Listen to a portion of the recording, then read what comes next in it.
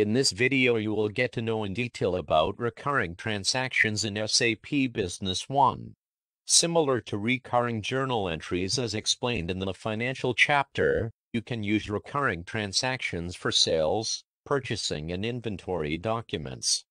For example, if you are a service provider that bills your customers on a monthly basis, you can create a recurring invoice template with a frequency of 1 month. An SAP Business One will prompt you when the time comes to post the invoice.